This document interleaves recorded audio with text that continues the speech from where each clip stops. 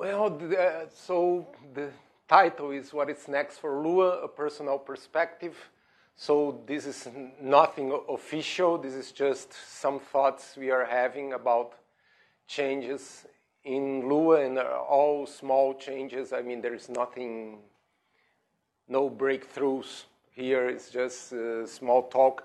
Actually, I'd like to, I'm not sure if it will work because we have a long room, but maybe we can try to, you can ask questions during the talk.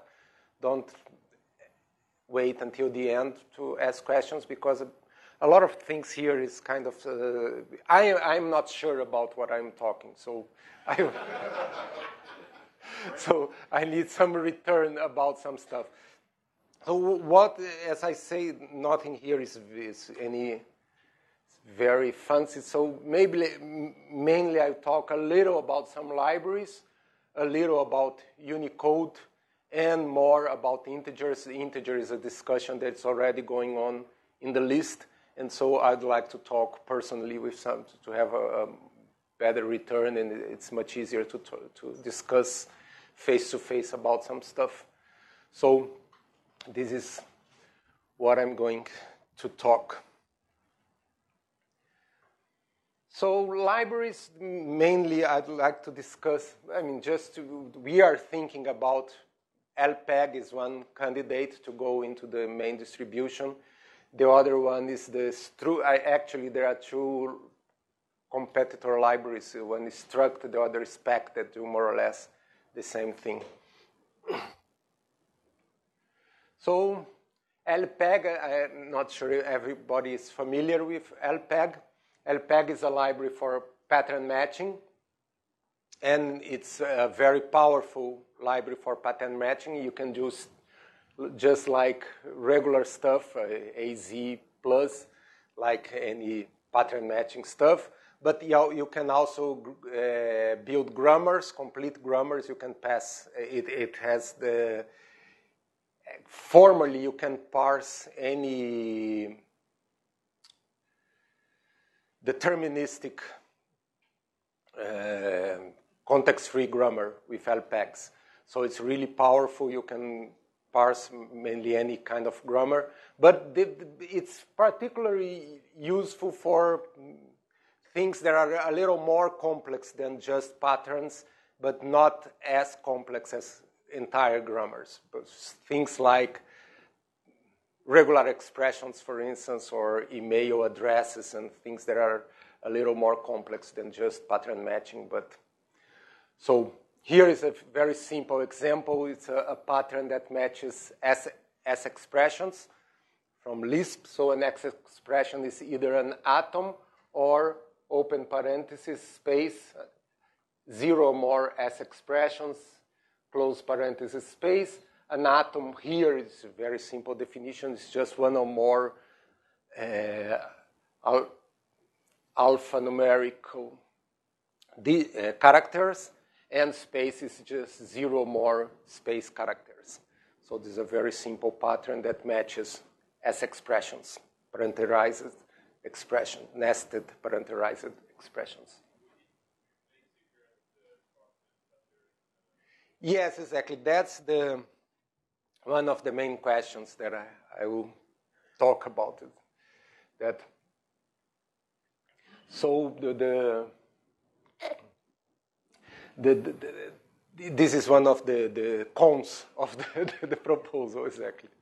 So the pros, what is good for LPEG is LPEG is really, I mean, it's very popular, and I think it really offers a very good balance between complexity and expressiveness. It's not very big. And it may become a real differential for Lua. I think it's something that other languages do not have. It's really something very different. And it matches very well with Lua. So it could become kind of a very good selling point for Lua. And mainly when compared with the current implementation for pattern matching, it's much more Unicode friendly. For instance, just a very simple example, if you have M dashes, there is a Unicode character, and you put N dashes, repeat 0 or more M dashes, just works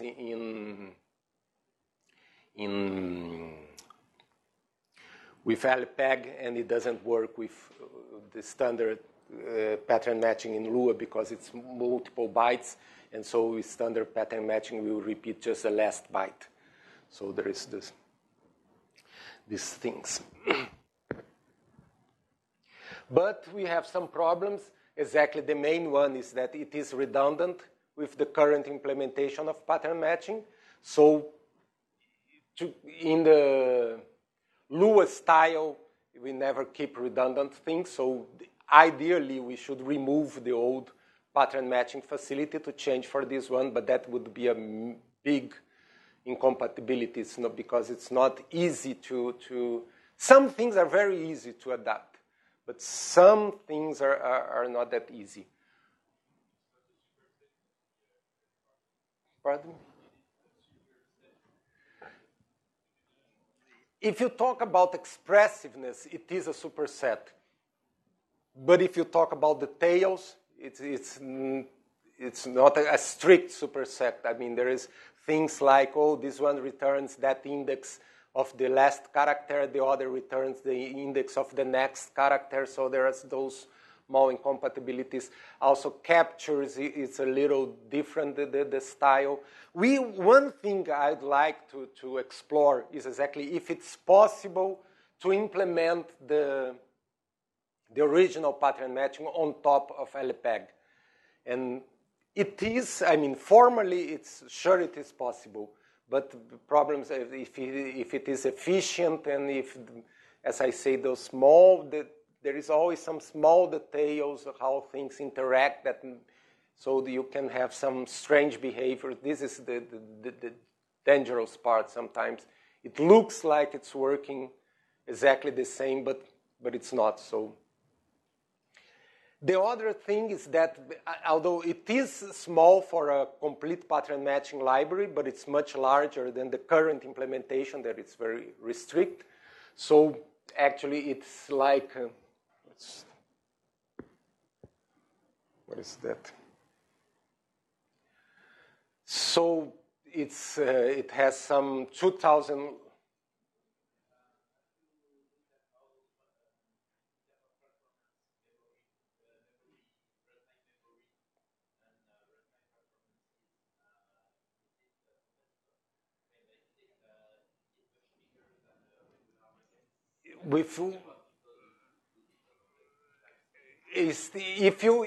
Yes, it is compatible. Both are compatible. I mean, patterns spend more memory to build when you build the pattern, but once you have but this is kind of static cost. Yes, once compiled, it doesn't use much extra memory, so it's more or less the same. There won't be big differences. But again, if you use LPEG, pure LPEG, then it's okay. But if you try to use that library that I'm planning, then you may have much more expensive. This is why I say that the compatibility issue is not easily solved. And the last problem of LPEG is not yet mature, although it's been out for a long time, a lot of people use. There is some problems that's always coming again. Although these are problems, are the good problems. I mean, the current implementation does not solve any of these problems, so it would be better anyway. But it's kind of things that, oh, it should be better, and so this is one of the.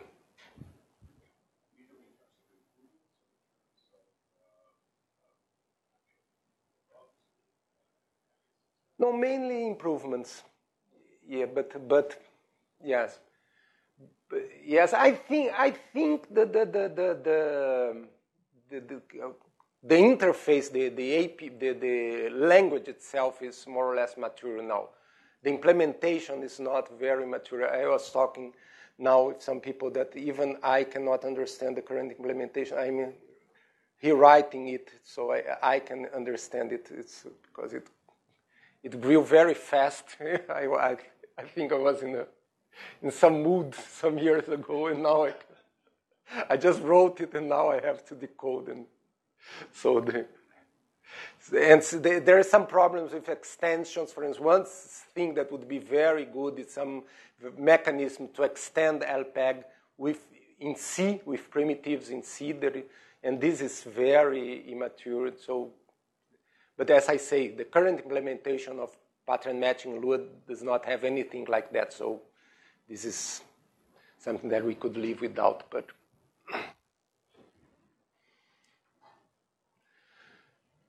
so the other library, this is a much simpler library, is for packing and unpacking binary data in strings. This is very common in scripting languages. So mainly we have a function pack. You have a string describing, for example, an integer, and a character. And you give two integers and a character, and it creates a string with this represented in binary data.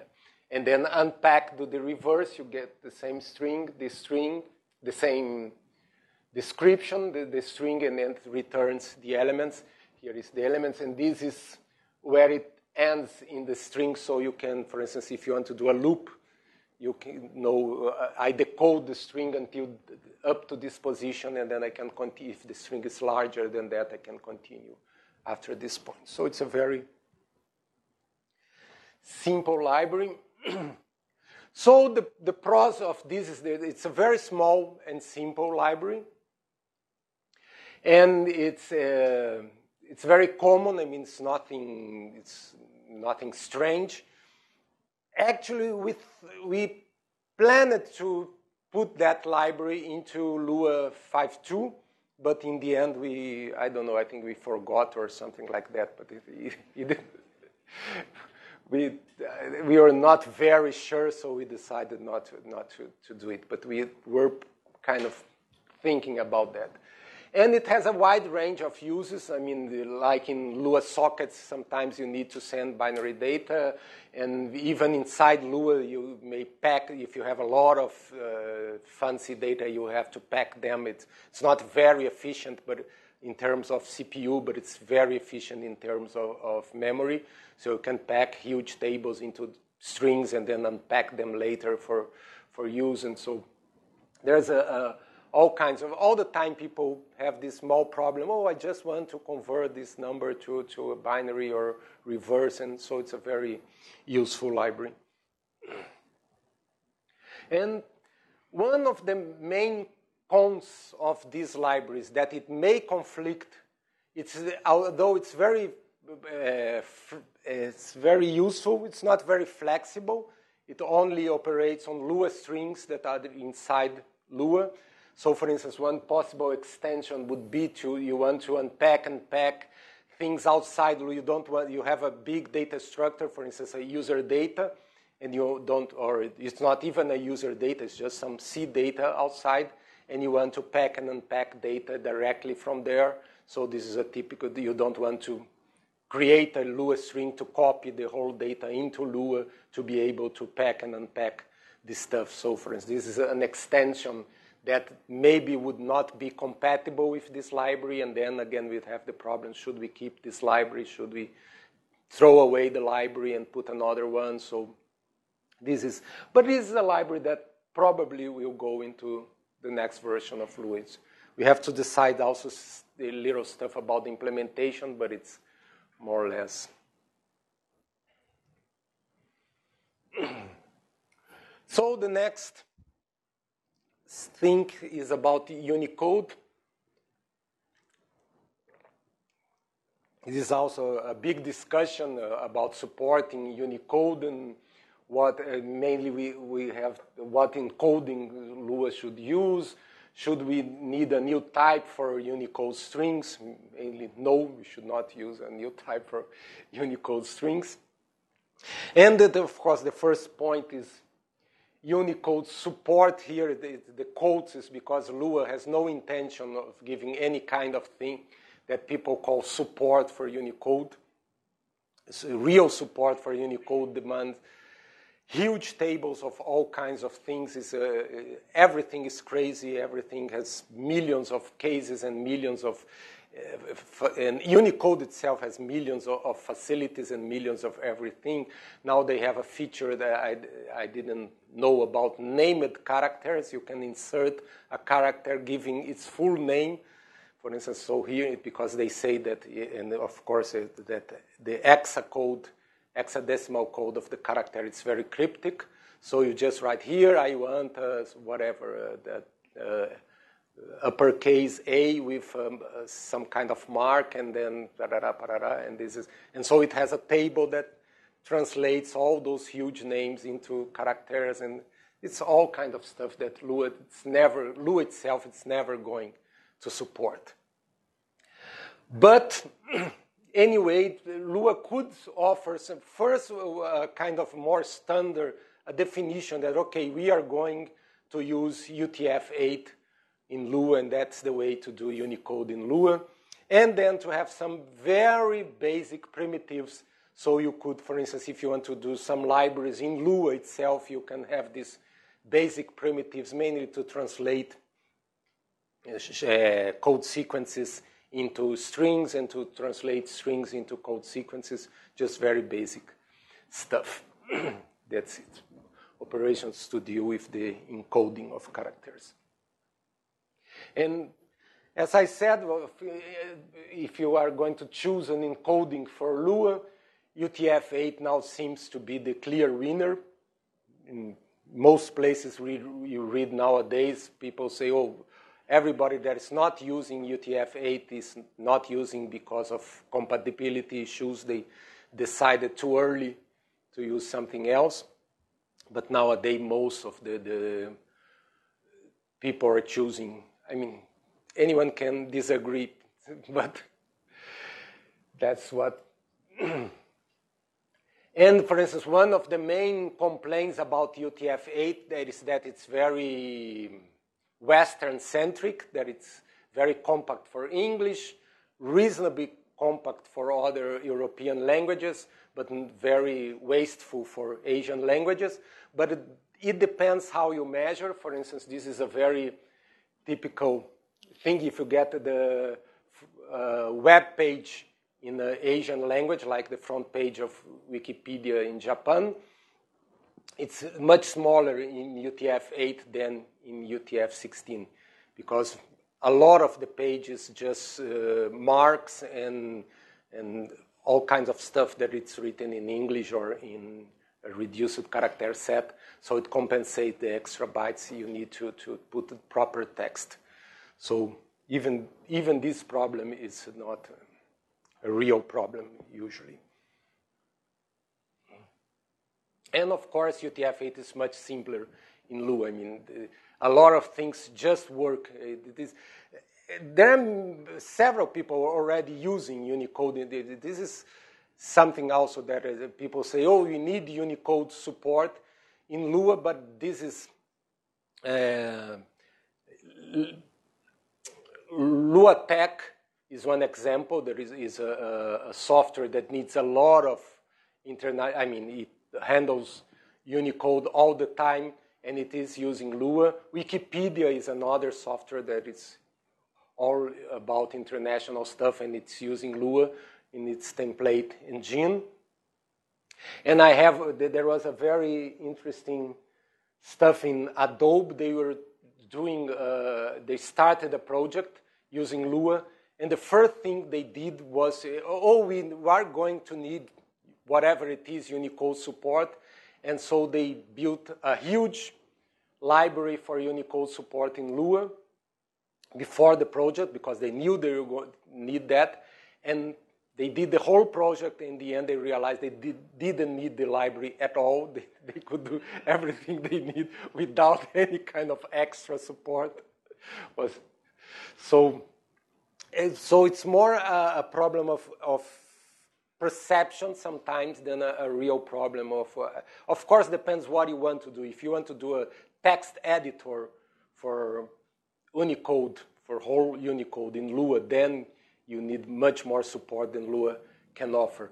But if you just want to manipulate, for instance, to interface with programs that use Unicode, that do extra manipulation of your libraries, Lua do a lot of stuff without any help. Why is that? Of course, because UTF-8 is compatible with ASCII. You say ASCII in English or ASCII? ASCII? Yes. Thank you.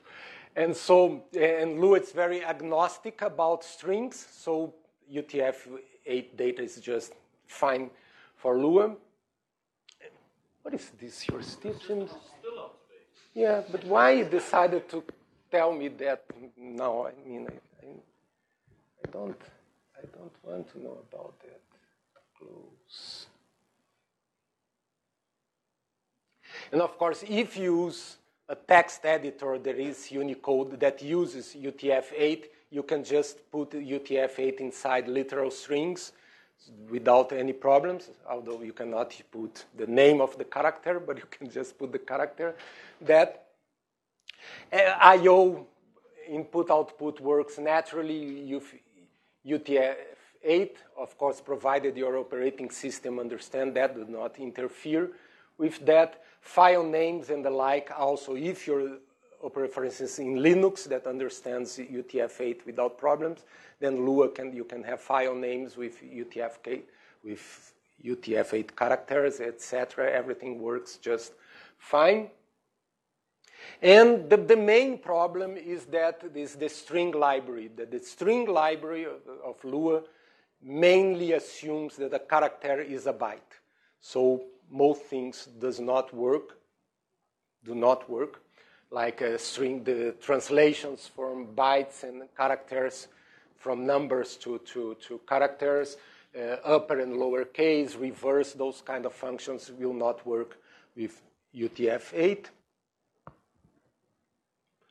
And even some things that would not work, you can do some little tricks and make it work. For instance, the first one is a very simple trick to count the number of code points in a string.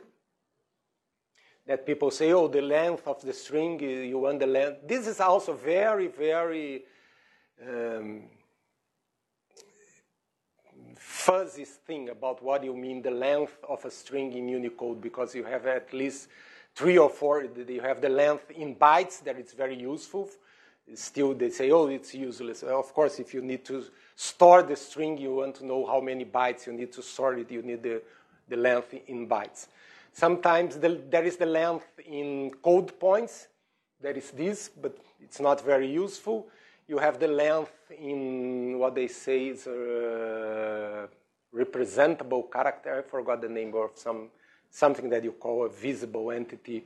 And then then you need huge tables. Huh?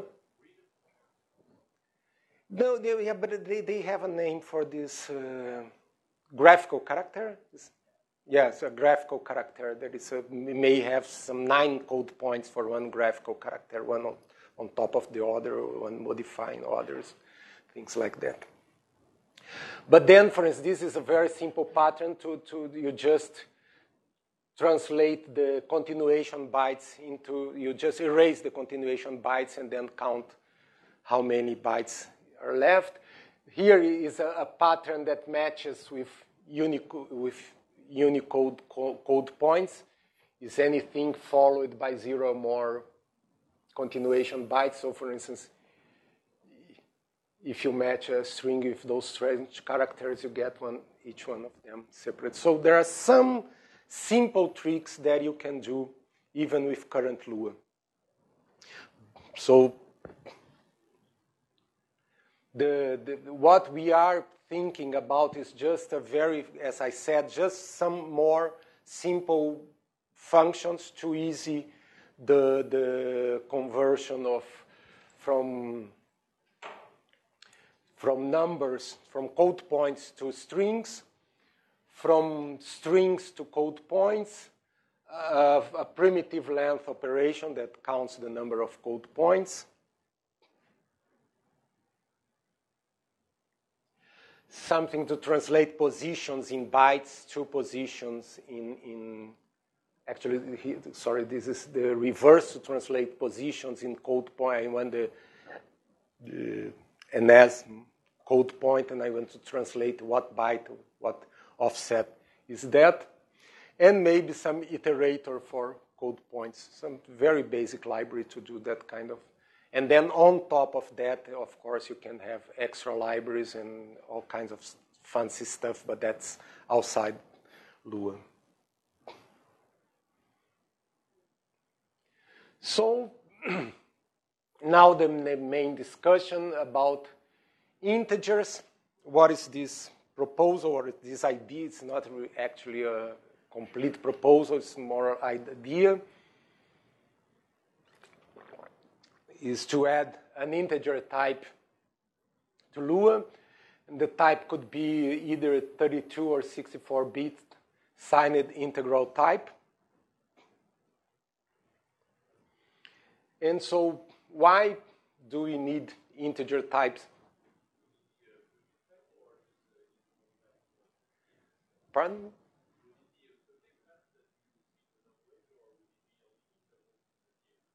Yes, this is we will discuss exactly what I mean. Sorry, yes, you're right. Yeah, the integer type is not a very good description. The idea is to support for integers would be a better description. It may be an integer type, it may be, but the idea is integer support. So why do?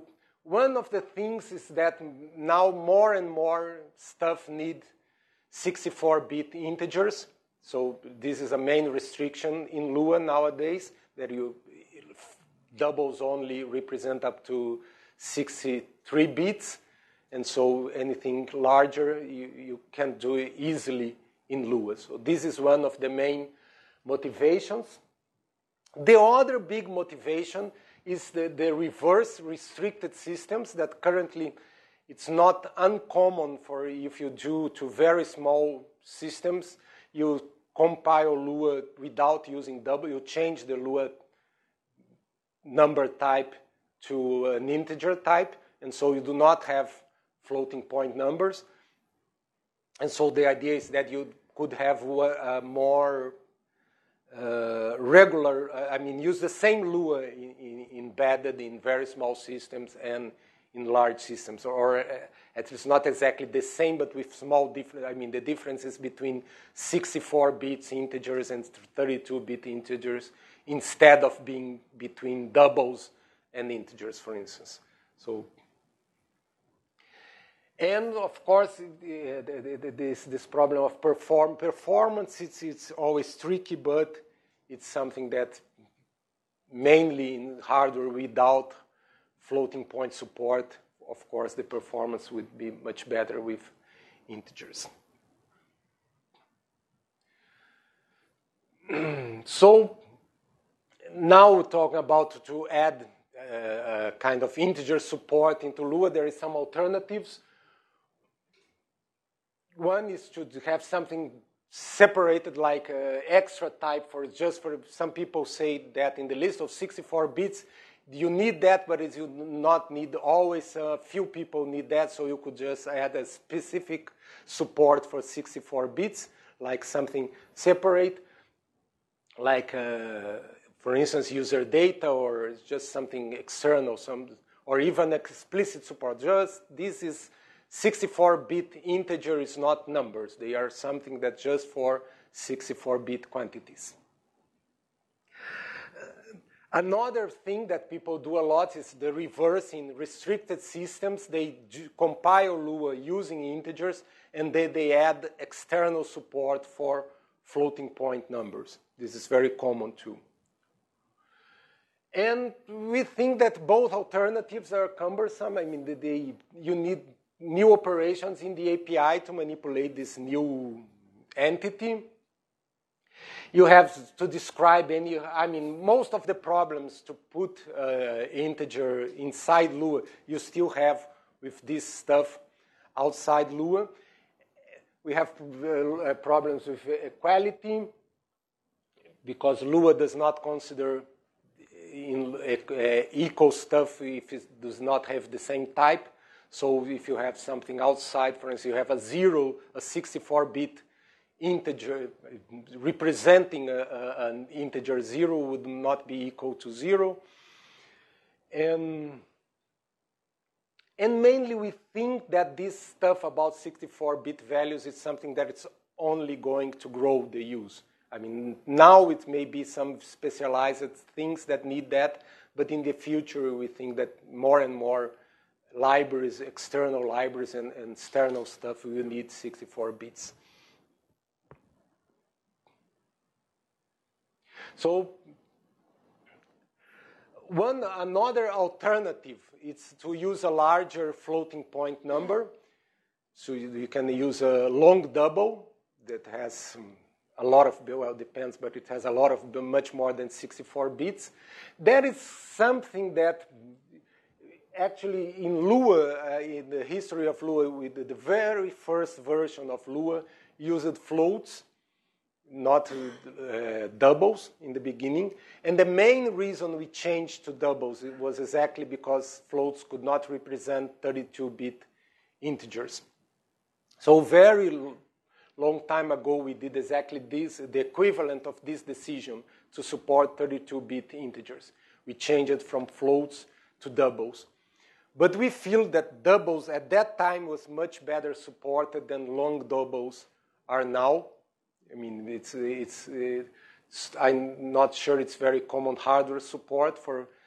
So, Pentium has support for the 80-bit stuff that's already fits 64 bits inside. But the other hardware, I'm not sure how is the support. So, of course, you double the use of memory of Lua because everything is a union that can have a number inside. So if numbers are 128 bits, so every value in Lua would be twice the current size. And it does not solve the related problem, the problem of small, I mean, it just makes worse the problem of small machines. Or it keeps the same, in small machines you still could compile. For small machines, use doubles instead of long doubles, but it doesn't solve it anyway. So what are the pros, the good points about adding some kind of support for integers inside Lua as a kind of either a type or a kind of subtype or something, or just something invisible, just representing integers inside Lua? Well, most programmers already expected an integer type. We would not need to explain about precision of floating arithmetic to. On a few slides before, you mentioned that you're going to support only signed versions of 32. Yes. Why don't, in addition to signed versions, also support unsigned? I think that's too complex, and I think we don't have many advantages.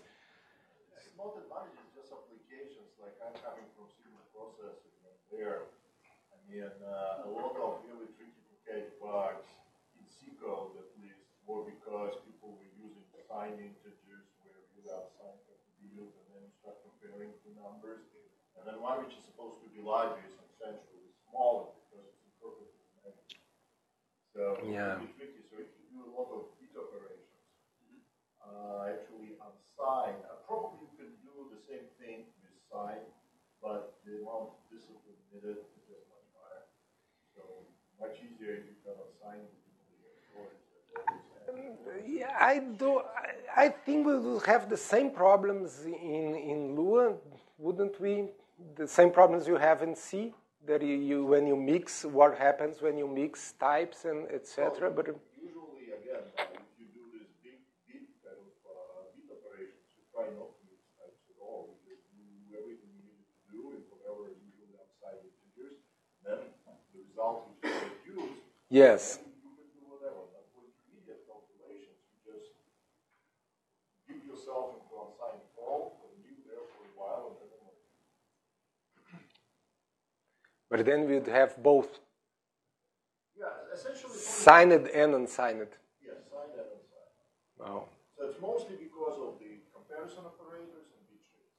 Everything else are more or less the same.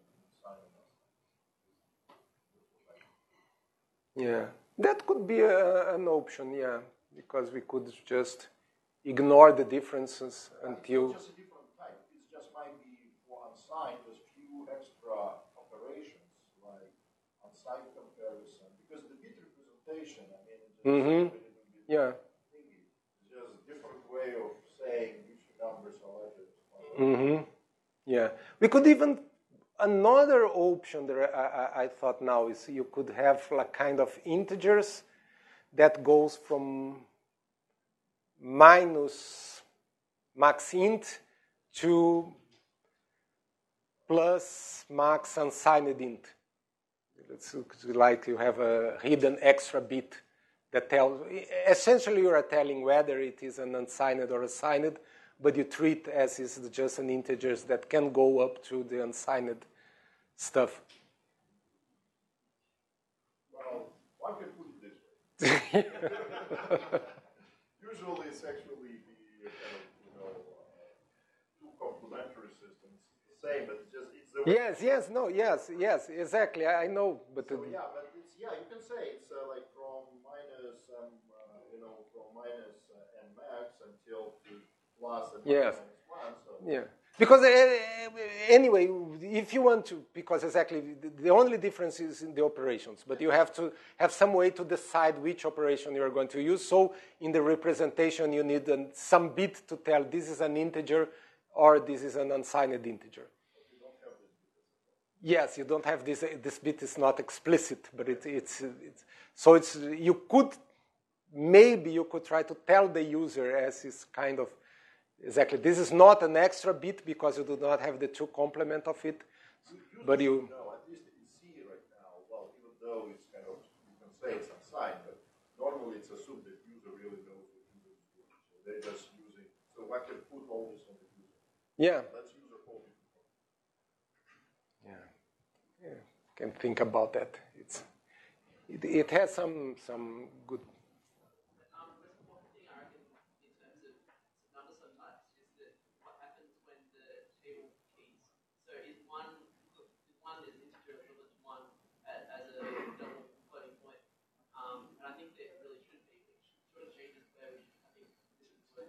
I will discuss that in a moment. So just keeping with the good points about integers. Another, how much time do I have? I lost completely the. Oh, it's okay. So one thing is that actually a lot of places now in Lua, mainly in the libraries, we already have integers, but it's kind of invisible.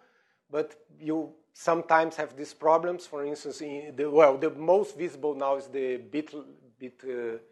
bit library.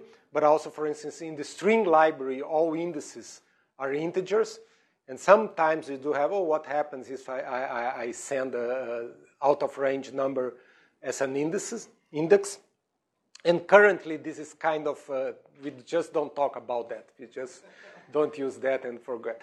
So, I mean, it was the problem you just would make it more clear because now this is an integer and then whatever is the official rule to convert from or to do exceptions, whatever is the rule to convert from a floating to an integer, this is what is going to happen in the API. So we have a clear description of this stuff. And of course, as I told, we don't need to change numbers to integers on restricted hardware. Of course, we still have this thing that probably would be useful to have Lua with 64-bit integers and 32-bit integers, and with floats, single floats and double floats. But this is much easier to support in the code, so the code could be much more prepared to be easy to just to choose. I want to compile Lua with 32 bits or 64 bits, and I want to use floats or doubles, because this is much easier, the code, to change that than it is now that a lot of people change numbers to integers, but you have a kind of a recipe, you have to change that, and I mean, it's not just a flag. because the changes are, so we do not even want to test Lua with integers, for instance, and this is much easier to give kind of official support for those versions. Well, the bad points, of course, the main one is the added complexity to the language. I mean, a single number type is currently a selling point of Lua, that it's very simple. And it adds complexity to the code. Of course, the code has to handle all situations where it can get an integer or a float, and how to treat them differently or not. And as I say, although these variants are much easier to support, on the other hand, they will be much more common. Currently, Lua is double always, except in very restricted hardware, and then, then Lua is very different. And with this thing would be much more, are you using Lua with 32 bits, or are you using Lua with 64 bits, or that kind of differences would be much more common. And in particular, for current 32-bit machines, this change is not very useful. So this is more something, it's better for 64-bit machines or for restricted hardware. For common big machine, big in the few years ago, big machines with 32 bits, it's not very useful, because 32-bit integer with float is incompatible with could be a good option. You use half the memory that Lua uses today, but it will be incompatible with a lot of applications that assume a double that can handle up to 2 to 53 integers, values for integers. A double with 32-bit integers offers very few advantages, because you can't fit 32-bit integers inside a double. Yeah, I would just to stress on this very little hardware, because counting all the numbers is actually quite a lot of those CPUs that don't have EPU, and I think that first line is actually a huge benefit for any hardware that doesn't have EPU in the CPU. Yes. Here, current 32-bit machines, I meant regular computers. Yes, for restricted. Yeah, I mean, there's quite a lot of users that actually appreciate the size of the Lua, that it fits in things that are very, very small. Mm-hmm. For those devices, it's a major pain to actually use the integer version of Lua, because a lot of libraries simply doesn't work. Yes. All over the place. Yes. So this thing, we are, for example, using this LNUM patch. Mm-hmm. This gave like a few times the performance. Mm-hmm. Using this option, yes. Yes, that I know. This one, what I'm talking is mainly, for instance, my current machine. This is when I am saying this is very strange for me. I'm proposing this change, and for my current machine, it doesn't bring me anything very useful. But exactly, for anything different, I think it's a big benefit. So for these machines, we have these problems. But so the next question is exactly how to support integers. We have several different ways. Now, one way, as we mentioned before, is like an explicit new type, something that is really different. And for instance, this is something to represent 64-bit integers. And this is incompatible, of course, with a lot of things. And I think it's too complex to add another type. Then, as I mentioned, you have different API functions to manipulate this type and compares all those problems I mentioned. The second option is the Lua num path. The LNUM path is like kind of try to be invisible.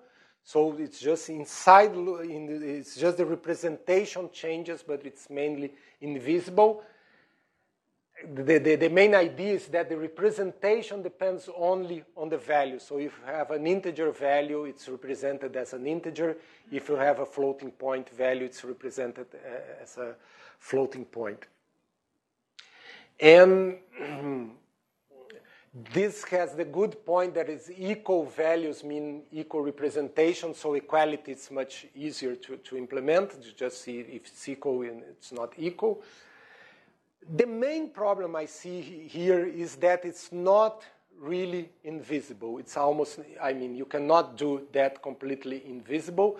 It breaks one of the main rules of, for instance, a floating point and almost of any representation of numbers in any language, is that if you have an operation where the result has an exact representation, then the operation should give that exact representation.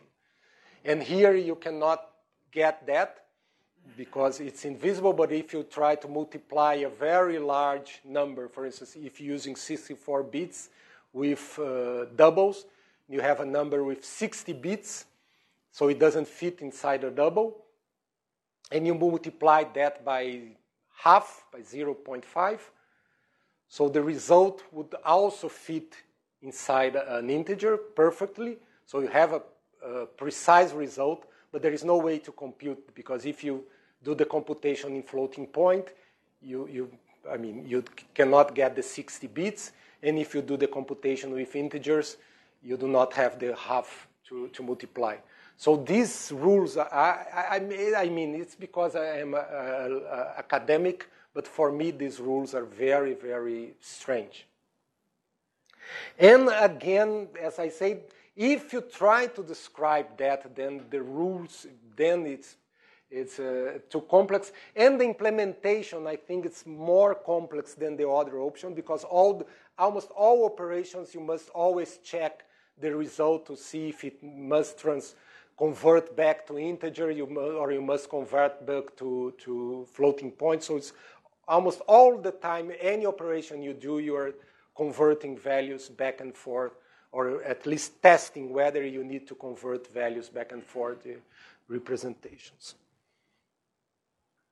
So the third option that we are thinking, that actually several languages use an approach that is more or less like this one, is that we have almost invisible. The idea is that it is visible. It is something that's part of the specification of the language. Numbers can be floating point numbers or integer numbers. They have different rules, but most of the time, for most of the operations, they behave exactly the same. So the idea is exactly that. There is an explicit way to know whether a number is an integer or a float. For instance, could be two functions, is float or is int or whatever it is. But I mean, this is something that is explicit to the programmer. This number is a float. This number is an int. And so you do have two kinds of ones. You have one in integer one and a floating point one. But, of course, they are equal. The equality, when needed, it does the conversion and checks that 1 is equal to 1.0.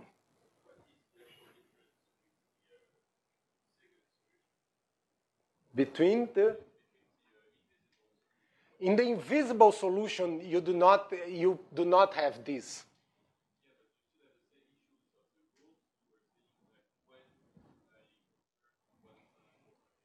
There is explicit rules about that. For instance, if you add two integers, the result is an integer. Yes, for instance, yes. You have to. It may change, for instance, overflow. We discussed that. But for instance, if you multiply a floating point with an integer, the result is a floating point. So you do not have the illusion or the intention that you multiply 60 bits and you have 60 bits in the result. That's the main difference.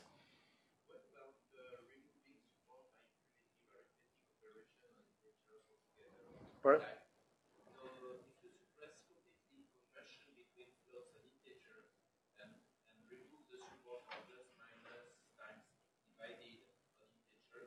Mm-hmm.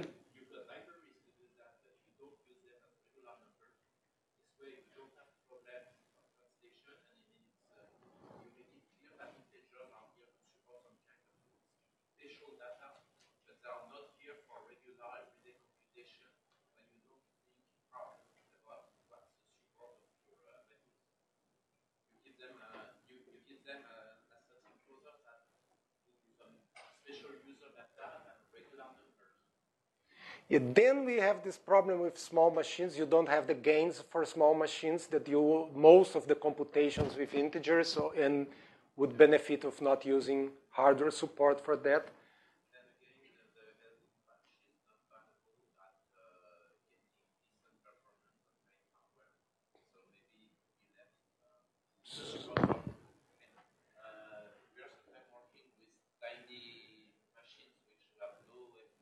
Mm-hmm.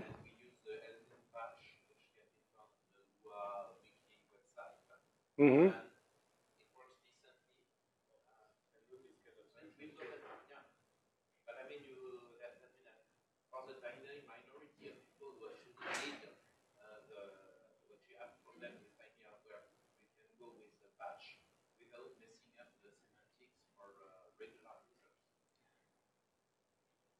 But any about the 64-bit stuff?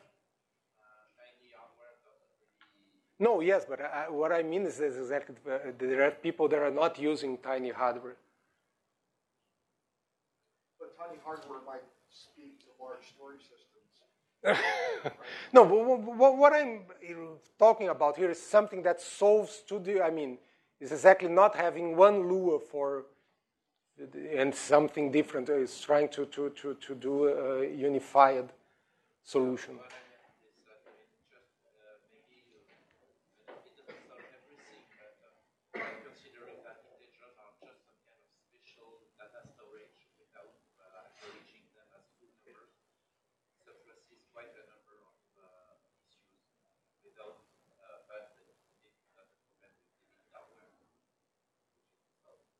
No, but the point is, they are real numbers, and if you want to have data storage, you can use string for storage or whatever. We want numbers. Yeah. Numbers. Yes. Yes, this is what I feel exactly, that it's 64 bits. Maybe now it's something special, etc., but it's growing and growing, and people will assume them more and more in the future. This something that is only to get worse. Actually, definition of tiny machine is a function of time. When I was studying, the tiny machine was actually 4 bits. Now people are saying 32 bits without floating points. It's called tiny, actually. Yeah. Yeah. Lua still runs on 16-bit machines, but Which were huge. yeah, I know. Yeah. Yeah, no, I started with 8 bits, and I didn't get the 4 bits versions. There was talk on the list about possibly introducing a Python-style 4-division operator. Yes, I will talk about that. Yes, this is one of the main points. Because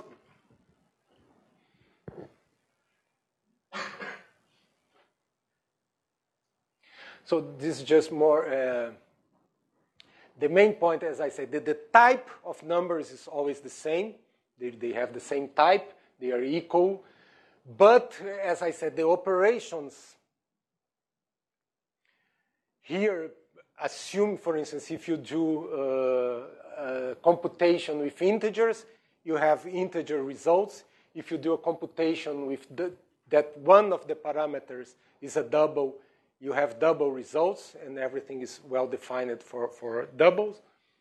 Would it cause problems for compatibility if I have the old code where I'm writing 1 plus 2 to the 60, which today is a floating point operation? Mm-hmm. So it means for the Lua 5.3, I will have to diligently change once into 1.0. If you depend on the yes,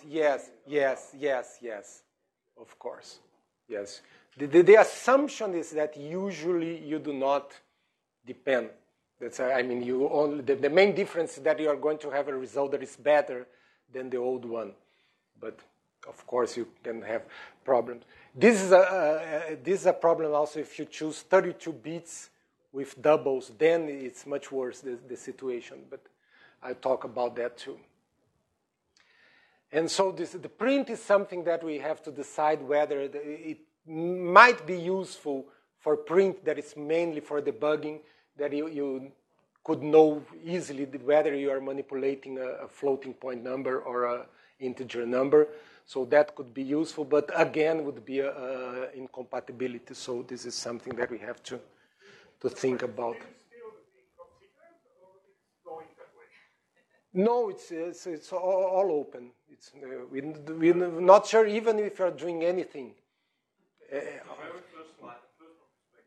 Yeah. This is very, very personal. I think we are still discussing. We are not sure we are doing anything, or if you are doing everything here is more or less open.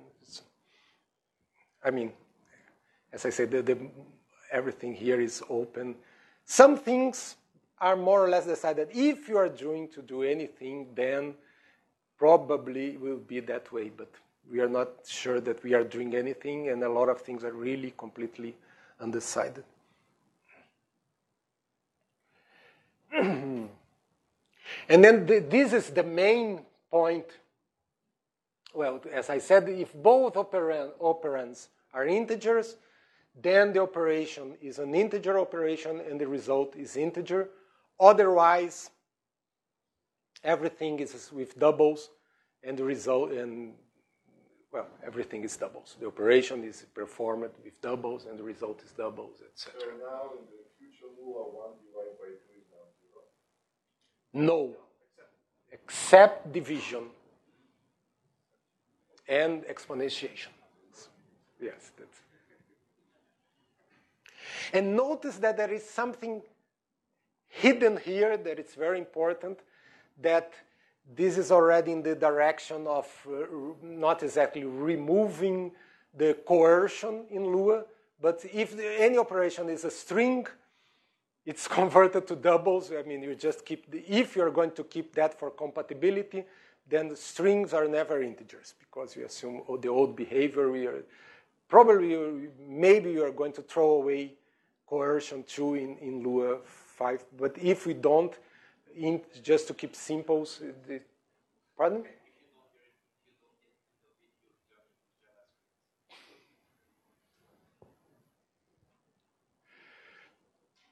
So this is the main rule, and the main point here. Yes, the problem with exponentiation is that if you have a negative exponent, then so it's only performed with integers. If you have an integer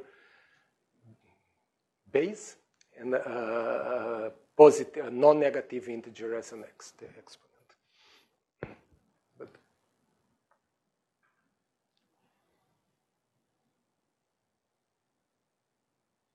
And so this is the main point, of course, that except when you have overflows, it doesn't matter whether you are using integers or floats, because all operations give exactly the same results. So that's what I meant when I said that most of the time is transparent. It doesn't matter whether you're using floats or integers, because they just behave exactly the same. That's the main idea of that. They are mostly equal, but when they are not equal, they are explicit different. It's not like, there is something internal that is different, but it's not very clear. So that's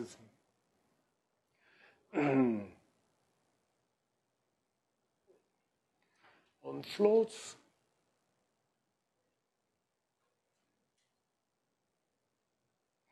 And for overflows, exactly, this is not even sometimes called overflows this is one problem in Lua, that if you are using floats and you are just adding 1, and you just start throwing away the ones and nothing happens. It's just the regular floating architecture that gives you that. You add 1 and you keep the same value.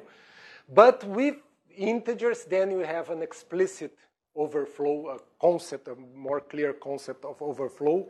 And so what happens with integer overflows?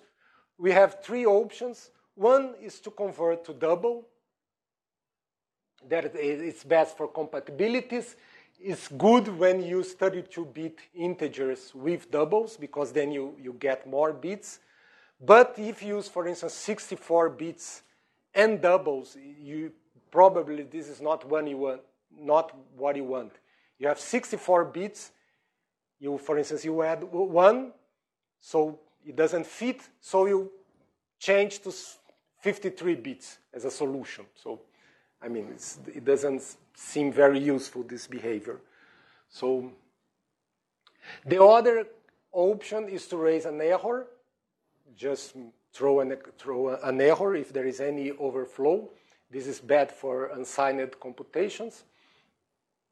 And it's considered more secure. About few languages do that. Most languages just wrap around or whatever. The check can be expensive, mainly for multiplication. It's not very easy. I mean, the best check is mainly to do a division and see if the result keeps the same. So, and as I said, it's rule out some tricks, for instance, for unsigned integers that you assume that you want to wrap. And so the third option is to have an explicit definition that integer operations wrap around. It's unsecure. You have some strange behavior sometimes. But it has its uses, and it's much cheaper to, it's cheaper to implement. So this is something that is not at all clear what it should be. Some people suggested that, you have some kind of pragma, but it never works well.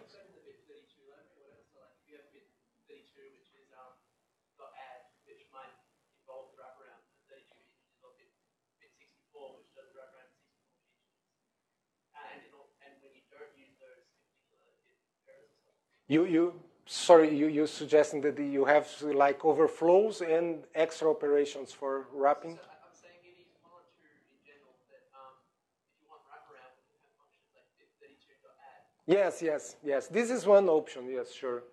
Yes. But if people are doing a lot of computations with that, it may not be.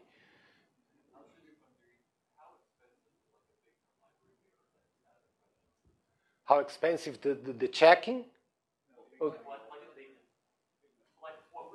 Oh, big numbers, yeah. I think it's... Yes.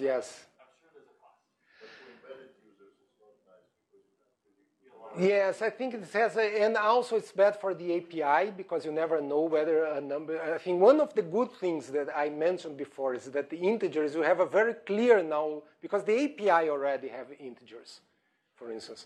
And then you know if you put an integer inside Lua with the API, I have exactly the same integer inside Lua. If I do not change things when I cross the API. And if I have these big numbers, I break that again. So again, I have the problem. Now what I do if I have a big number and want to give it to the C API, then I have an overflow at that point. So I think it's more expensive. I think for this, I think I prefer as an external library. I think this is very maybe a personal. Well, everything here is a personal opinion. But I think this is very attractive, but it's not really useful in general. I mean, this is something that I think it's useful in some very specific situations. But in general, you hardly need that kind. It's very fancy to do a factorial of 100 and get that very big number. But usually it's not. It's not that common to need that. You have it? Is it possible for let everything wrap around, but provide a way after the operation, after whatever's done to check a flag, so if you want to see it. Yeah, that could be. The problem is the reasonable API for this stuff. Yeah. It's usually done anyway by users individually. If I expect that I might wrap around, I will actually save the previous number, then I add one, then compare. Then if the number, instead of becoming larger, becomes smaller, then it means I wrapped around. So I personally don't expect the language to carry my hands for this. Yeah. But for sure, it's much easier for the user to do the checking than for the implement, because exactly, for instance, if you're adding one, you know that the wraparound can only happen in that way. In a general addition, you can adding negative numbers, and so the checking. Although for addition, the checking is not easy. Just do some tricks with the sign bit, and you can see that. But for multiplication, for instance, then it's very, very difficult to do a general. I mean, very, very difficult. Mainly you have to do a division that is much more expensive than the multiplication, check the result, and still handle the special case where a division can do an overflow. There is one point where a division can overflows. Yeah, and how to make an API for accessing this if you have a complex formula that can overflow several times? Yes, maybe you just keep that, or yeah. For instance, you might have a function like do this computation for instance, you have a flag, but you do not expose. For instance, you could have a kind of state in Lua that you say, I want overflows or I don't want overflows, for instance. Suppose you have but that is a horrible API. But then you could have a function that is like, do this computation or call this function in wrapping mode. And then it changes the mode, do the computation, and change back the mode. But I don't like any of these ideas, actually. I think none of them are very good. I'm not sure either that it's Yeah, this is one point that I like because it's simpler to implement. Numbers that need overflow simply becomes an invalid number or something like that. How useful that would be. Then we need an extra value for invalid numbers and extra definitions, and then you start to have extra, well... By definition, any operation with invalid number is invalid number. Yeah, that could be maybe to produce not a number, for instance. We already have this value. We could just give not a number as the result of any wrapping. I don't know if it's any good. And if you do that, then it means you have to do an extra check on every arithmetic operation, which will slow things down. And this wraparound thing is actually very exceptional and doesn't affect very few loops. And, I don't want to take a hit through all my numeric calculations just because it catches very few instances where something can wrap around. Yeah. No, but I'm paying the price for these checks on everything. No, but if you transform to a not a number, then... If you do it with integers, you don't get the exception. I just wrap around. If I'm on 32-bit architecture and I have a number, I will just cycle back to 0. Yes, but I mean, we could define in Lua that overflows result in not a number. Yes, I understand. And then... I mean, in the runtime, you'll be being forced for this edit check.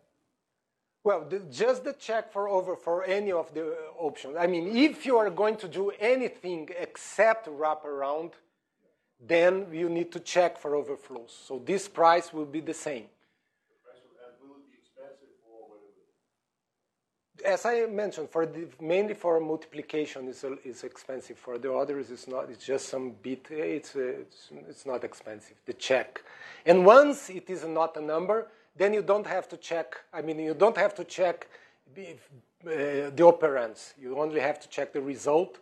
So the price would be the same to raise an error, to transform to not a number or anything. This option has the advantage that you do not have to check anything. So it's a little simpler. And one of the things really is that this point I think is very important. And it's much, as you mentioned, it's easier to oops. Yeah. Oops.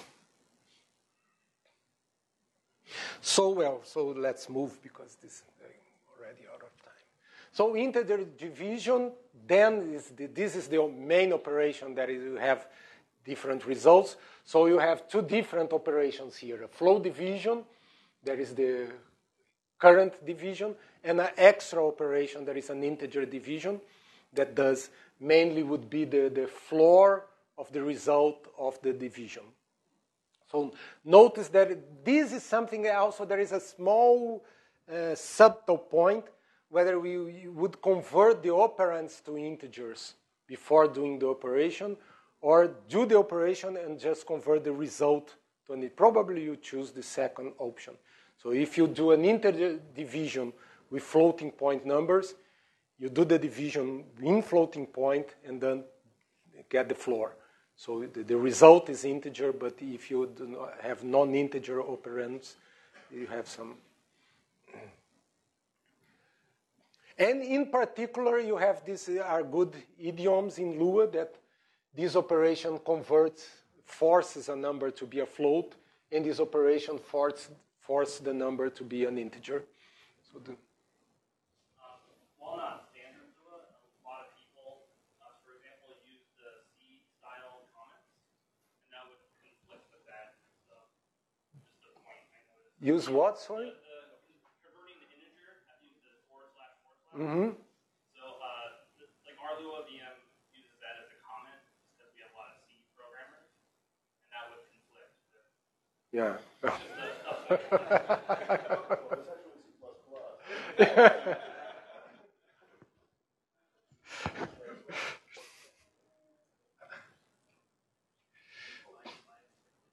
This is the point about tables. When used as a key, then a float with an integer value will be converted to an integer. That is just to keep things more regular, because then sometimes the one element could be 1, sometimes it could be 1.0. You already have this problem with 0 and minus 0 currently. Whether the 0 element in Lua is 0 or minus 0 depends what was the first time you use that index. This is very strange. If you use minus 0 for store a value, then if you store a value with 0, it goes into the minus 0 slot. Then the index keeps. So this would be a way to do that in a more regular way. So integer values would be use integer representations in tables. Unless you have a ones complement CPU. Pardon? Unless you have a ones complement CPU that has minus 0 integer values. No. I mean in the current implementation with doubles, not with integers. For the // you could use the modulo over on syntax and the word mod div. Oh, to have the two results? Yeah, but I do want the // Yeah, he doesn't want. He can use that. That should be very easy to change. I don't like the slash. I mean, if anyone comes with I don't like the // but I still think it's the best option that I've seen till now. But the least, yes, the least bad, unless we use Unicode that we are not going to do. So, and of course, currently Lua already does these conversions of float to integers internally. The difference is now in the future it would be visible to the programmer that 1.0 becomes 1. So it's not going to be, actually it's going to be less expensive, because if the number already is an integer, you don't have to do this check anymore. Currently, Lua does that all time. Every time you index a table with a number, it checks whether the number is an integer and then proceeds. And now, if the number is an integer, it doesn't have to check anything. It's just.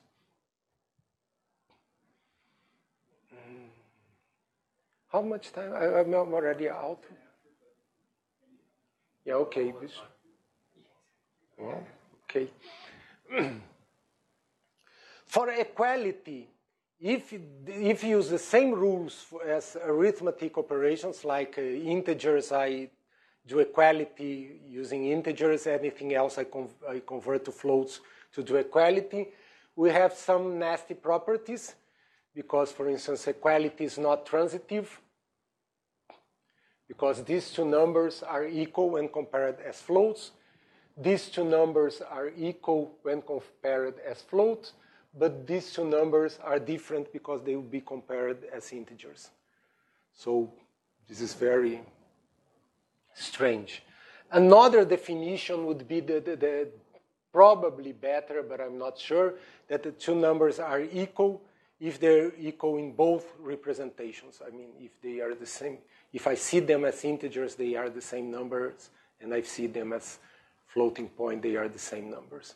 So it's a more strong equality, but of course the implementation is more expensive, but it's only more expensive when you are comparing different types. So usually in the future, if you do that change, people will start to compare with 0.0, for instance, when you are using floating points and that kind of things.